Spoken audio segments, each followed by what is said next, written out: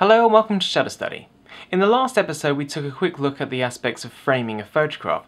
Today we're going to be taking a closer look at when framing fails and you want to crop the image. Now as photographers we tend to pride ourselves in getting the image right first time. However, this may not work out for the best and you may want to crop the image further in order to improve the image better than when it was first taken. Let's take a closer look at the different terminology that does come up with cropping. First up is auto crop.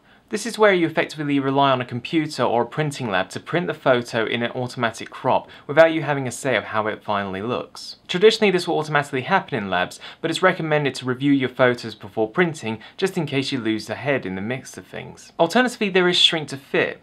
This is where you shrink the image to fit on the photo paper. This will lead to an amount of white space at the top or bottom or sides of the pictures, depending on which side is the longest. Normally when it comes to printing, it's not recommended to have white space as it can affect the overall look. If you wish to avoid the hassle of auto cropping or shrink to fit, you can manually crop the photo before printing. What this will require you is to use editing software such as Photoshop and crop the photo to the dimensions that you wish to print. The alternative is in-camera cropping, which as the name suggests is you edit it on the camera itself. Not every camera can feature this option, and it's not always as effective because you lose resolution as you crop further down. If we were to recommend a cropping method, it's usually best to do it on the computer. Another question that comes up when it comes to cropping is horizontal versus vertical or portrait versus landscape.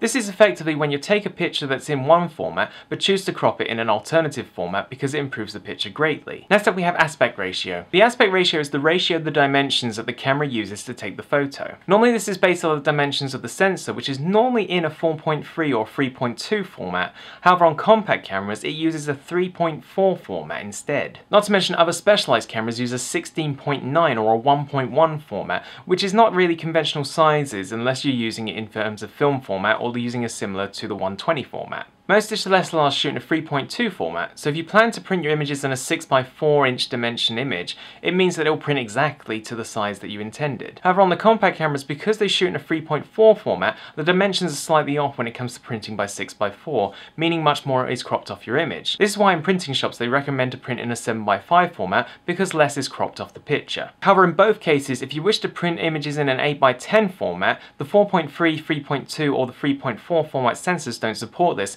and normally requires cropping in Photoshop. The reason being is an 8x10 inch picture relies on a 4.5 format. For those who are asking in regards to the compact camera having it in a 3.2 format, some cameras do have the options of altering your dimensions when taking a picture. However, we would recommend not changing the aspect ratio in your cameras as it can distort or stretch the image. It's normally better to crop the pictures afterwards. So now that we covered the terminology of cropping, let's do a quick run through of the do's and don'ts when it comes to cropping. Crops tend to look better when you use a higher resolution image, so it's best to take it in the highest quality possible on your camera. If your image is set to a lower resolution, when you crop in further it leads to pixelation. When it comes to cropping, don't try and use a linear method. Feel free to play around with the different cropping styles to choose the best method of how the picture turns out. But however, keep in mind when you're cropping pictures of people, try not to crop at the joints such as wrists or elbows, as this can make the image look awkward. Also, don't crop too close to the subject as you don't want to make your image feel too cramped. Allow some space in your image so it doesn't have a cramped feel. Also, this is beneficial with printing as it adds a bit of a bleed. Also, don't base the cropping around the center of your photos. The cropping can look much more interesting when it's based off center, more so if you apply the rule of thirds to the cropping process. Also, keep in mind when you're cropping, be sure to save it as a duplicate of the image and don't save over the original. You don't want to end up losing your original image over a mistake. So with the do's and don'ts and the terminologies under our belt, we can understand that cropping can improve our photography in such a great way. Cropping can help straighten photos, clean up an image, eliminate distractions from a background, clearly identify the image's focal point, and also fix framing mistakes. Should you have any further questions regarding cropping or framing, feel free to post them in the comments below, ask on our Facebook, Twitter or Tumblr. If you'd like to learn more with Shutter Study, please subscribe.